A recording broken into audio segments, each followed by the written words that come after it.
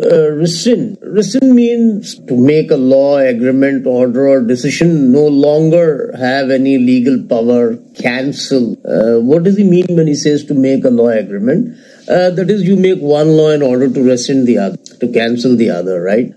So it means to cancel, to annul, to repeal. It's generally used with, rolling back laws. Like some measures may be unpopular or may not be favorable to the people. So the government, annuls it, repeals it, cancels it. It may revoke it, right? Order and agreement. It may abrogate it, overturn it, overrule it. It may retract it. It may withdraw it. It may countermand it. It may vacate it. These are the words that are synonyms, of rescind. It could also be scrap, S-C-R-A-P, scrap, write off, right? Write off, roll back, discontinue, terminate, suspend, relinquish, surrender. Can be used that way. The opposite of rescind then would be to assign, to consign something, to enforce, to enact. If rescind means to roll back, to annul, to nullify, to cancel, then the antonym would be to assign, to enact something, right? To engage, to pledge. They are near antonyms, to pledge, to promise, to begin. Scrupulous. Now, scrupulous can have two meanings. One, scrupulous means doing something with meticulous details, very attentive to details, right? A person or a process, which pays extreme attention to details. So, in that sense, the synonym of scrupulous in that meaning would be careful, meticulous, painstaking, sedulous, assiduous, thorough, attentive, and in that sense, the antonym would be careless, slapdash, unconcerned, right? The second meaning is, concerned with doing good. Honest or doing everything correctly as it should be done. You're talking about your scruples, right? You say, don't you have any scruples? That is, don't you have any conscience? So in that sense, scrupulous will have the synonym of being conscientious, right? Conscientious, honest, upright, right-minded, moral, ethical, good, virtuous, principled, proper, incorruptible, decent. They would be virtuous, upright, dutiful, observant. And the antonyms would be bad, evil-minded, immoral, indecent, sinful, unrighteous, wicked, unreliable, untrustworthy, atrocious, infamous, villainous, corrupt, lax, careless. A scrupulous judge, guided by what is right and wrong. That would be a scrupulous approach, a scrupulous judge. Serenity means placidity, composure, calm, quiet, tranquility, calmness, collectedness, poise, P-O-I-S-E, poise, equanimity. Even the word sang-froid, S-A-N-G-F-R-O-I-D, sang-froid. You have the word ataraxy, A-T-A-R-A-X-Y, or A-T-A-R-A-X-I-A, ataraxia, quietness, quiet, quietude, stillness, repose. They are all what you call synonyms of serenity. Some of the words related to serenity would be, something like lull, a pause, a respite, a mildness, right? The opposite of serenity would be clamor, din, noise, racket, bustle, commotion, hubbub, hurly-burly, pandemonium, tumult, turmoil, unquiet, unrest, uproar, anxiety, agitation, disruption. They are all opposites of serenity. Excitable, nervous, disturbance, perturbation. You can talk about the sea or the sky being serene, quiet, calm. You can talk about somebody's expression being serene. He had a serene expression on his face. Words that are related to serene, words like apathy, that is, you're indifferent, detachment, impassivity, calmness, numbness, phlegmatic, spurious. We talk about spurious medicines which are fake, not genuine, false. You say, don't give a spurious explanation for being late, false. bogus, specious, fictitious, counterfeit, fraudulent, trumped up, sham, mock, feigned, pretended, contrived, fabricated, manufactured, fictitious, invalid, fallacious, pseudo, phony, ersatz, E-R-S-A-T-Z, that is ersatz, simulated, artificial, meretricious, pretend, adulterine, artificial, man-made, mimic, mock, dummy, malfunctioning. They are related, you see. Forged. The antonyms for spurious would be bona fide, genuine, real, unfaked, authentic. They would be what you call the near antonyms for spurious. Strident. Strident means, you see, when you are talking about a sound which is loud, harsh, grating, rough, insistent, piercing. You see, he spoke in a strident voice, harsh, raucous, R-A-U-C-O-U-S,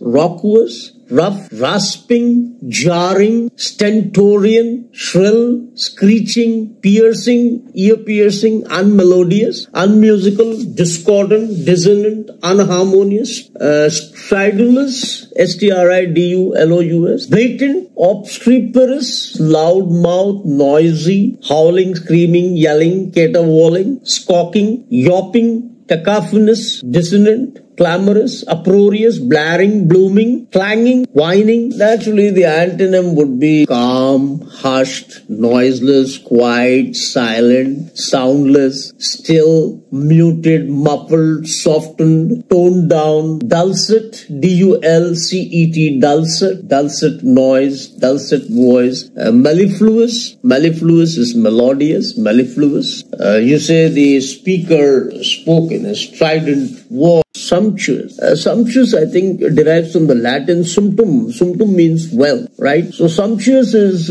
luxurious, showing wealth, lavish, rich, expensive, opulent, gorgeous, deluxe, magnificent, resplendent, splendid, grand, extravagant, lush, L-U-S-H, lush, palatial, princely, expensive, impressive, imposing, plush, ritzy. R-I-T-Z-Y, ritzy, swanky, swanky, swish. See, that's also the synonym for sumptuous. You even have words like silken, S-I-L-K-E-N, silken, ostentatious. They are related to sumptuous, making a show of things, grandiose, impressive. The opposite would be economical, frugal, meager, spare, stingy, thrifty. They are all related, opposite in meaning. Ascetic, austere, humble, no frills, Spartan, plain, cheap. That would be the opposite of sumptuous. Now look at the next word, throng. You see, throng can be used both as a noun and a verb, right? Here it's used as a noun, which means a flock, a mob, an assemblage, a congregation, a horde, a multitude, a troop, a host, H-O-S-T, host, a gathering, a crush, a body, a band, an army, a troop, legion, gang. There's so many words. You see swarm, S-W-A-R-M, swarm, flock, bevy, B-E-V-Y, bevy, herd, H-E-R-D, herd, pack, drove, an array, a sea, a myriad, M-Y-R-I-A-D, a multitude, a pile, a knot, a cluster, a group. When you're talking about, you see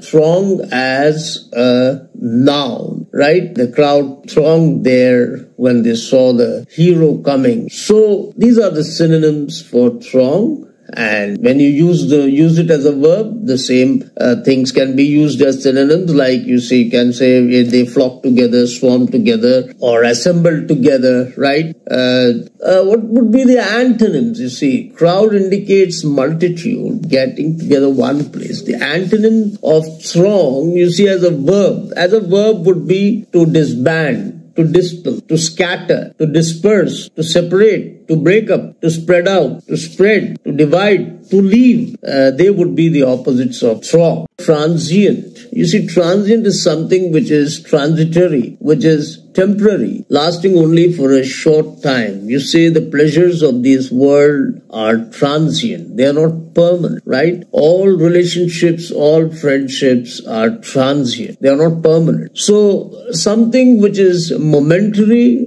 ephemeral, evanescent, disappearing, right? That would be transient, short-lived, short-term, impermanent, brief, fleeting, passing, fugitive, fading, unstable, volatile, fugacious, provisional, something which is provisional. So the antonyms for transient would be lifelong, continuing, durable, permanent, imperishable, indestructible, ceaseless, incessant, dateless, deathless, eternal, endless, everlasting, immortal, long-lived, perpetual, timeless, undying, unending. They would be the antonyms of transient. Tumult, loud, confused noise, commotion, riot, flurry and hubbub, an uproar, a commotion, a ruckus, a rumpus, a hubbub, a babble, B-A-B-E-L, babble, bedlam, brouhaha, B-R-O-U-H-A-H-A, brouhaha, a fracas, F-R-A-C-A-S, fracas, a furor, a melee, M-E-L-E-E, a frenzy, a do, a shouting, a yelling, a clamor, a clangor, a stramash, a hullabaloo, a roar, an affray, a flurry, a flutter, an outburst, noise coming. But tumult can have another meaning also, that is a continued state of confusion or disorder. If you talk about a political tumult, then it would mean a little different. It would be a turmoil, it would be a disorder, it would be a disarray, a disturbance, an unrest, a chaos, an upheaval, an agitation, a ferment, a mayhem, a turbulence. So that would mean something different. Now, when you talk about the antonyms of tumult, when it means simply a noise or loud noise, the meaning would be silence, hush, peace, quiet, quietude, rest, stillness, tranquility, serenity, order, orderliness. And when you're talking about tumult, when in the sense of disorder, then it would be order, discipline. That would be the antonym of tumult. Verbose, you say that using or containing more words than are necessary. Excessive use of words, you see, than what is necessary, that would be verbose. A teacher can be verbose. He might explain the things, the same thing you see in 3 or 4 or 5 different ways, but they mean the same thing, right? So the teacher grows verbose. Your essay may be verbose. A speech may be verbose. That is, it may be lengthy. It may be wordy. It may be loquacious, garrulous, voluble, orotund, O-R-O-T-U-N-D, expansive, prattling, blathering, babbling, prating, jabbering, gushing, effusive, long-winded, protracted, periphrastic, circumlocutory, convoluted, redundant, repetitious, iterative, circuitous, tortuous. You see, so many words. Gabby, discursive, digressive, rambling, wandering, diffuse, prolix. These are the words that are synonymous with verbose. The antonym, the near antonym of verbose would be brief, short, epigrammatic, aphoristic, right? Summary, abbreviated, abridged, condensed, shortened, succinct, S-U-C-C-I-N-C-T, succinct, laconic, curt, compact, concise, crisp, pithy, P-I-T-H-Y, terse, T-E-R-S-E, terse. You see, even a word like bombastic or grandiloquent or highfalutin, they are synonyms of verbose. Abase. Abase means to lower, to make yourself seem to be less important or not to deserve respect, okay? In a sense, abasing is demeaning oneself, humiliating, belittling, lowering, degrading, disgracing, disparaging, debasing, cheapen, discredit. In some senses, it could be demote. So you have a sentence here when he says here that couple's alleged inclusion in the murder has abased his dignity, that is, lowered his dignity. The pilgrims knelt in self-abasement, that is, belittling themselves, humbling themselves. That is abasement. Now, what would be the antonym of abase? The antonym would be, of course, he says, praise or exalt, right? To esteem, to extend, to flatter. If you say that, you praise someone, exalt someone. Panegyric, P-A-N-E-G-Y-R-Y. That is, to praise someone, to upgrade, to laud, L-A-U-D, laud, to honor, to enhance, to elevate, to dignify, to extol, right? That is the opposite of abase. Abhor, to hate, a way of behaving or thinking, often because you think it is immoral. It simply means, you see, you have hatred for something, a disgust for something, you detest something, you loathe something, L-O-A-T-H-E, loathe, you despise, you abominate, you execrate, right? You dislike, you disdain, you disrelish something. He abhorred all kinds of alcoholic drinks. That is detested, hated, loathed, despised, abominate, right? Opposite would be to love, to admire, desire something, you have a favor, a liking, a preference, you have an admiration and approval. That is the opposite of abhor. Gandhiji abhorred violence and loved peace. That is, he hated violence and loved peace. Both the words are in the sentence. The word abhor and its antonym. You see, abhor is the word and loved is the opposite of abhor. The next word, abstruse, it means obscure, difficult to understand, concealed, esoteric, right? Recondite, obscure, arcane. It could be something recherché. See, it's spelled as R-E-C-H-E-R-C-H-E.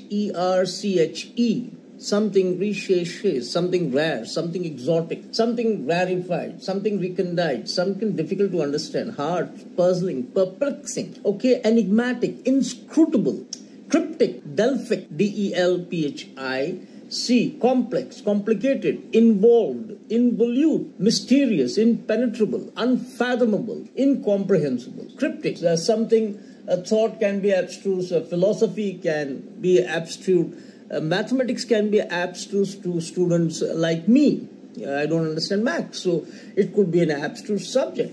So something which is not abstruse is, of course, something which is clear, something which is unambiguous, something which is easy, facile, straightforward, comprehensible, fathomable, intelligible, understandable, lucid, obvious, perspicuous, manifest, plain, transparent, apparent, clear-cut, right? Distinct, evident, lucid, manifest, obvious, plain, transparent, sometimes shallow, sometimes superficial, right? You have abstruse theories of space, but then you have clear theories of literature. The next word, accomplice, is a partner in a crime or a conspiracy. So you have words like an abettor, A-B-E-T-T-O-R, an abettor, or co-conspirator, right? He could be an accessory, he could be an associate, he could be called a confederate, he could be called a collaborator, he could be called a henchman, he can be called a co-conspirator. You say he was an accomplice in the murder, right? Accomplice in the crime. He says not only Veerappan but also some of his accomplices were also killed in the encounter. Accomplices are people who support or conspire together, right? It's generally used in the negative sense. Okay, the opposite of naturally accomplice is an opponent, an enemy, an antagonist, an adversary. That would be the opposite of what you call accomplice. Adjunct, something generally non-essential or inferior added or attached. So in that sense, something which is essential, which is necessary, which is required, you see, that would be the opposite of adjunct. He says something generally non-essential or inferior, attached, added or attached. So the opposite would be, of course, something which is necessary, which is essential. So something which is added, which is an attachment, which is a supplement, which is an addition, which is a complement, which is an accompaniment, a companion, an extra, an add-on, an additive, an accessory, an appurtenance. Appurtenance, something attachment, appendage, addendum, affix, auxiliary, that is adjunct. The opposite of adjunct would be, it depends on how you use those words. You see, sometimes you say that something which doesn't add, so something that is subtracted, something which is lessening, something which reduces, is essential, necessity, requirement, something which is requisite, right? That would be the opposite. Agnostic, you see, a belief that God, the existence of God can neither be proved nor denied. You see, it's a state of doubt, that is something which is skeptical, something which is doubtful. You could have the synonyms as a skeptic, a doubter, a questioner, doubting Thomas, Thomases, doubting Thomas, a cynic, an unbeliever, a disbeliever, a non-believer, sometimes a rationalist, a nullifidian, Nullifidian, nullifidian. The near opposite would be something like saying devout, God-fearing, godly, holy, prayerful, religious, sainted, saintly, worshipful, worshipping, consecrated, hallowed, sacred, sacrosanct, sanctified, pious, reverent. You see, that would be the opposite of the word agnostic. He says the increasing materialism is largely the result of agnostic thinking. That is, people doubt the existence of God and they don't move on to spiritualism. They are moving on to materialism because they are skeptics. They don't believe in God. Ameliorate. Ameliorate means to make something better, to improve, to make a bad or unpleasant situation better.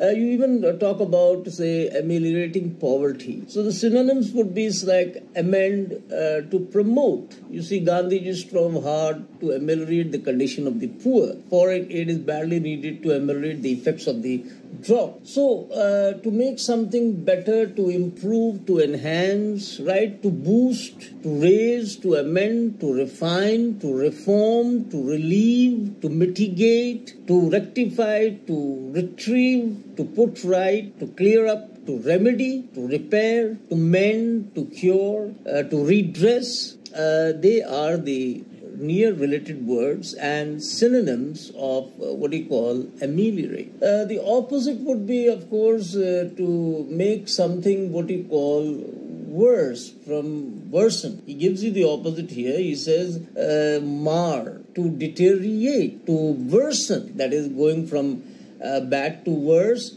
It could be something like to damage, to harm, to hurt, to impair, to injure, to spoil, to tarnish, to vitiate, to blemish, to blight, to deface, disfigure, flaw, mar, diminish, lessen, lower, reduce. They are the near antonyms of what we call ameliorate. To aggravate, worsen is the commonly used opposite of ameliorate. The other words that I just spelled out, I just spoke out, they are more or less words that are related. Annals. Annals means records. You see that history, archives, record, they are annals. You say, we have never read about such a war in the annals of history. So you have the words records, archives, chronicles, accounts, registers, journals. If no discourse is maintained, if no record is maintained, then that would be the opposite of annals. We don't have any specific antonym for annals. It could be a kind of indirect discourse. So that would be something which is not in the chronology, something which is not chronicled. In the annals of this period, we find no mention of democratic movements. The signing of the Treaty of Rome was the greatest event in the annals of European integration. That is history, the archives of European integration. Apathy, when someone lacks interest or energy and is unwilling to take action, especially over a matter of importance, that is apathy. The synonyms would be coldness, indifference.